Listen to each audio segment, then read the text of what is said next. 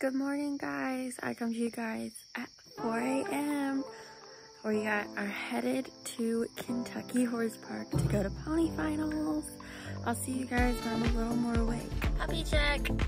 Hi guys, I'm here with Lime. We just made a stop for gas and it's 9 a.m.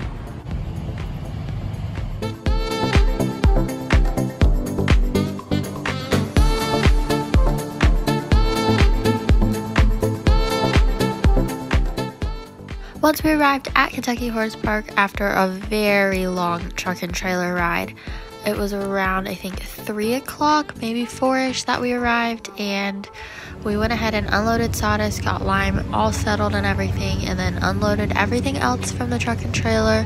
And since this show was a week long, we went ahead and got an extra stall to put all the Sawdust, all the hay, and everything else I needed into that extra stall so that it wouldn't be in the aisle.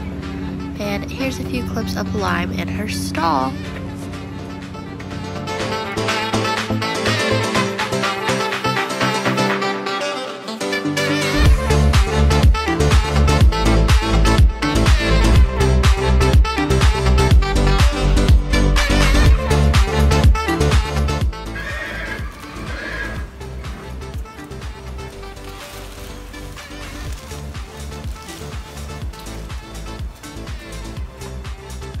Then we let Lime settle in at Kentucky Horse Park and we drove around and grabbed our exhibitor bag for pony finals, which consisted of a really cute pony finals book bag and a first timer ribbon since it's my first time at pony finals, and an exhibitor ribbon which was navy and white, which I'll show you guys pictures of.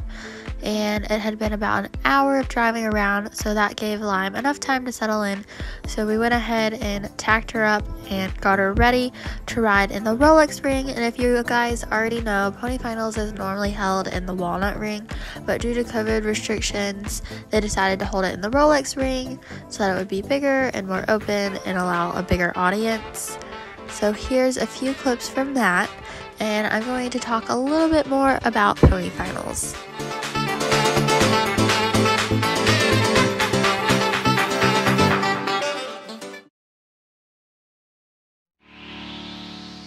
To give a little more information about pony finals, originally in 1959, the British National Pony Society and the British Show Pony Society challenged American pony riders to an international pony hunter competition. And it was first held in New York City, and U.S. pony riders met head-to-head with British pony riders in small and large divisions. And sadly, the Americans lost the first time, but 2 years later, the British National Pony Society held the competition, and this time American riders were prepared, and for 2 weeks at the famed Olympic Training Center in Gladstone, New Jersey, the training proved to be beneficial and the United States won. And come 1967, the American Horse Show Association created pony finals, which is a national event open to all members who meet the qualifying criteria. And as you guys already know, if you've watched previous videos, I've been working on campaigning towards qualifying for pony finals by going to A shows, and in order to qualify, you have to receive champion or reserve champion in the small, large, or medium pony division.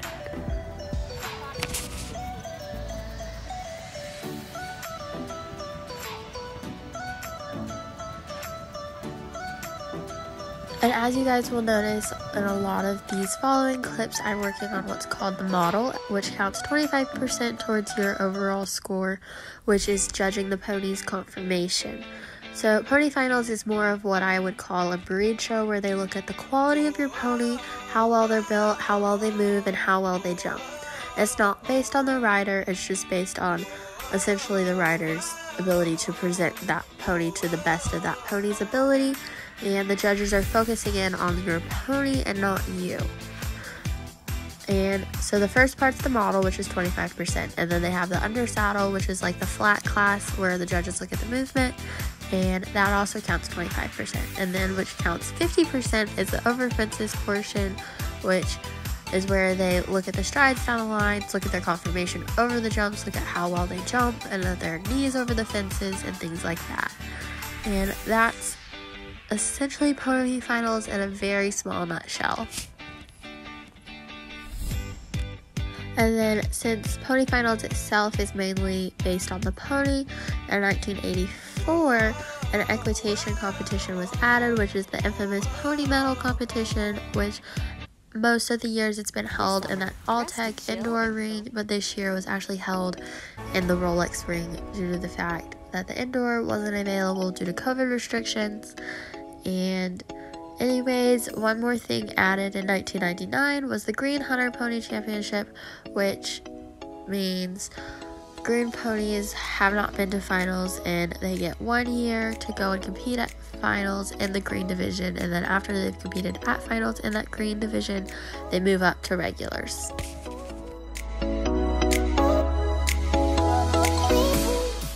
One more event held at pony finals is the pony jumpers, which is a stepping stone for many junior riders who want to move into the Grand Prix ring one day, and I know they jump around 3.6.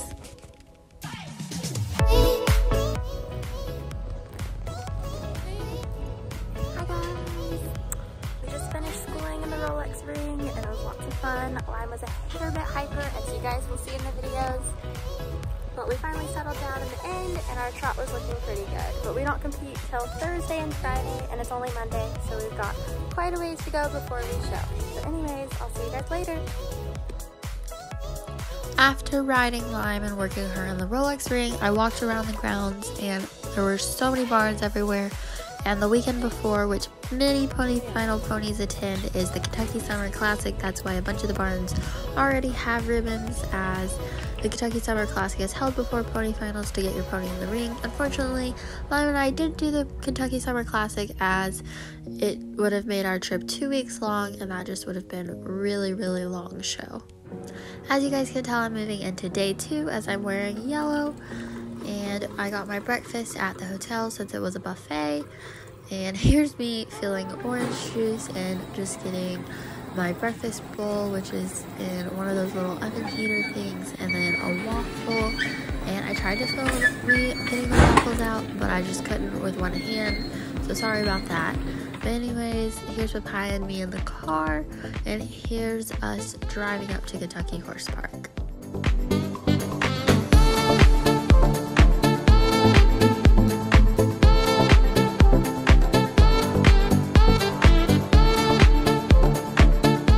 Hi guys, I'm here at Kentucky Horse Park. We just arrived.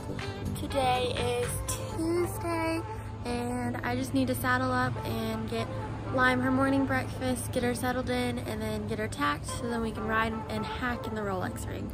I'll see you guys later.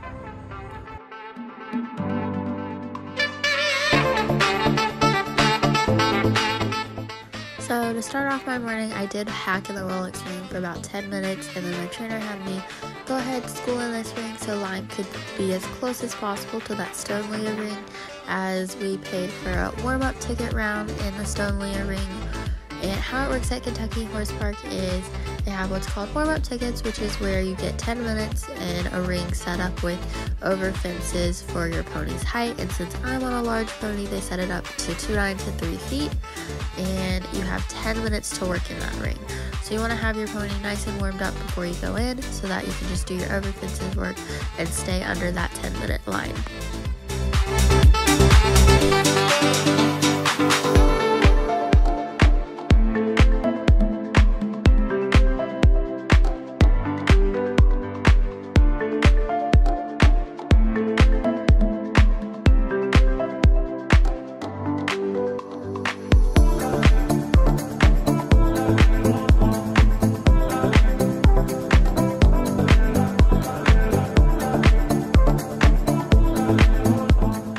So I got pretty lucky with it only being me for the first 3 jumps of doing the warm-up ticket round, because normally they jam about 3 to 5 ponies all jumping at once. So we started off with that yellow single, then we come down this bending line, and that was just to warm us up and get us started.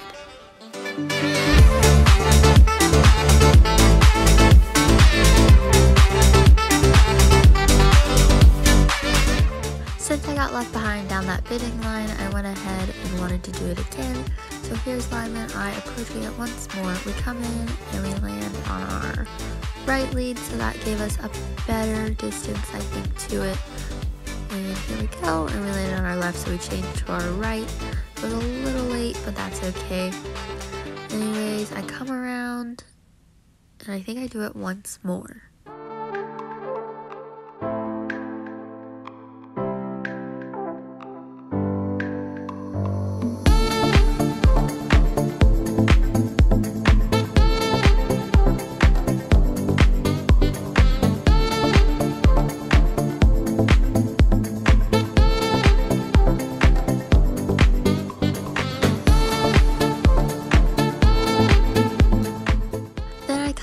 To the two stride, and the turn was really awkward.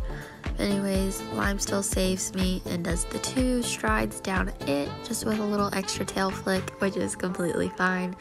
Then we come to the left bending line, and I just, for whatever reason, am better to the left, and I think this line we pretty much nail compared to the right line, as I struggle for whatever reason on that right lead, just to come down and make it more fluid and not as choppy.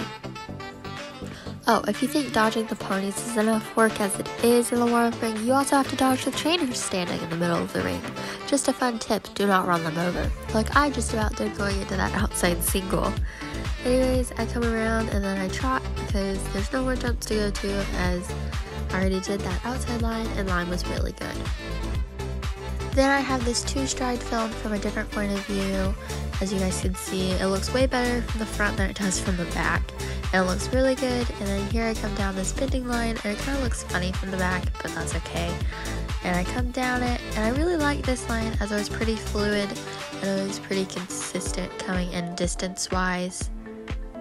And I come to it. And here's the chorus with all the pieces finally put together.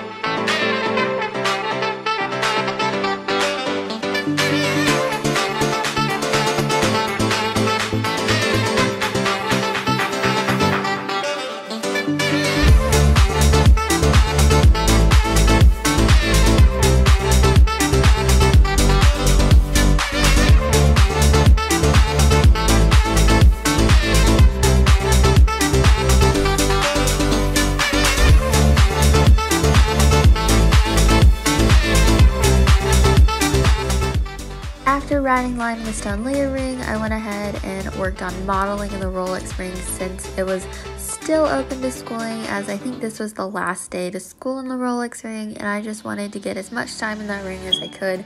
So I showed her those bleachers because they do rattle when people walk on them, which makes them kind of spooky. And then I practiced modeling and jogging because that was one of the parts I was most stressed about. And as you guys can tell, Lime's pretty good about picking up that trot. I just needed to get her a little more forward. That's why I pulled on her. And I was really pleased with this as Lime starts to get pretty smart and figures out every time you come across the long side you trot. So I just walked her around so that she understood she had to listen to me and not try to do what she thinks she's supposed to do, which is kind of funny with Lime, is she wants to please you and tries to anticipate what you're going to ask of her. So here I just pet her and tell her she's a good girl for holding still, and then I walk up to the camera and I just walk her around once more in the Rolex ring so that she gets used to it and isn't spooky.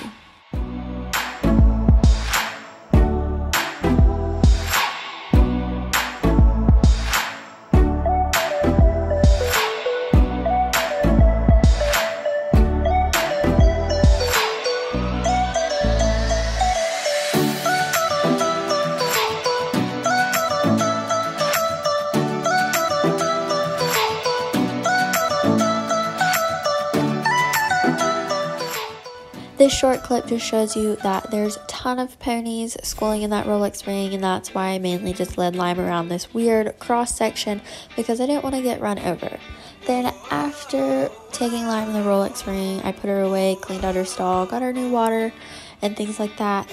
I went and watched the pony yoga clinic because I wanted to see what it was all about, so I took a few clips of that.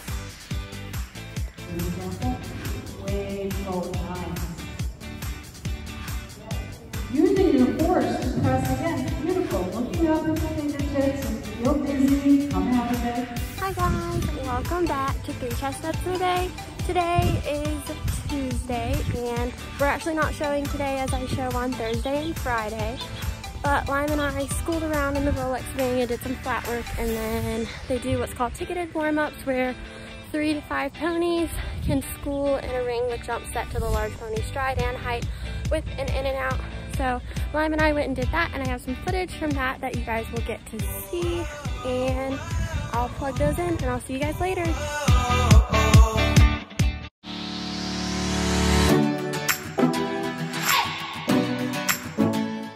Next on my list of things to do was look at all the vendors and oogle and google over all the pony finals gear and all the tack that all the vendors had up for sale. So I took some clips of the vendors because that's one of, to me, the things I've wanted to see the most. I was kind of disappointed because there weren't more vendors, but I think due to COVID they didn't allow as many vendors, but the vendors there had lots of cool stuff, and they even had a horse box which I filled the inside up.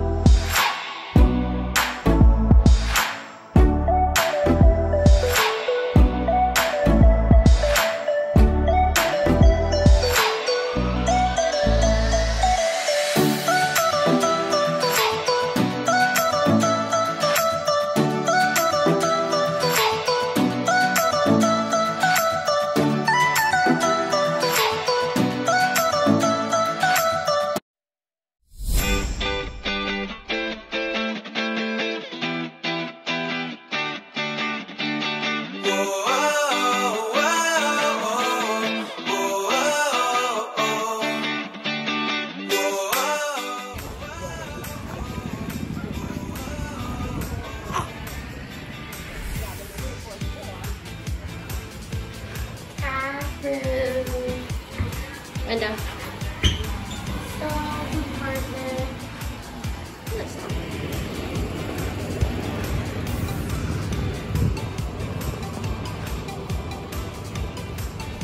After touring around and looking at all the vendors, I went to the Rolex ring to go watch the large regular pony division, but then it was delayed due to the fact it was pouring rain and lightning to the ground. So I got a few clips of the rain, and on Facebook some of the temporary stalls even began to flood, so people had to dig ditches just to make sure the stalls did not get flooded. It was kind of crazy the amount of rain that came all pouring down all at once.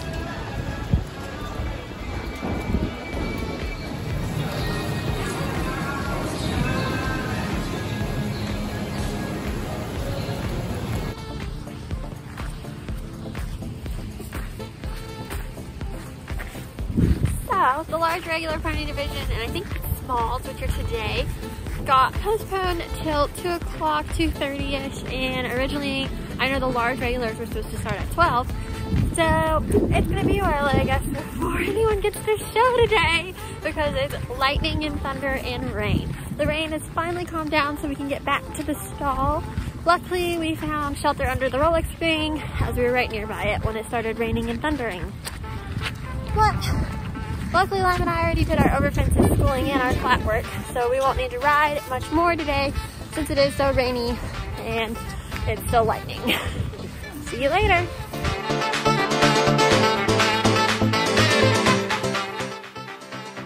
after the rain finally settled down, I spun through the vendors one more time and took a few more clips for you guys.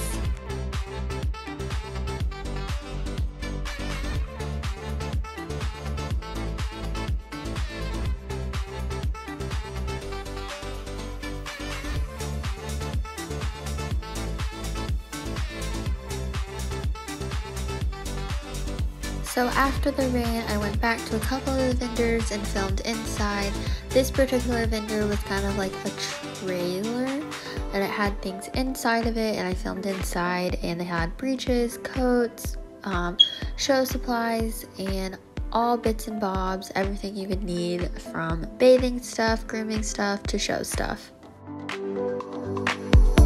Then I went to an open house for the new USEF headquarters that has been around for about, I think, over a year now. But I got to look at the inside, look at all the cool things that from awards from past years and information about different famous riders. I found this so interesting to look at, and then after that I went and grazed lime and I filmed this cute clip of that little black and white small pony because it was absolutely adorable. I'm gonna wrap up the vlog here. I hope you guys enjoyed part 1 of my Kentucky Horse Park Pony Finals series.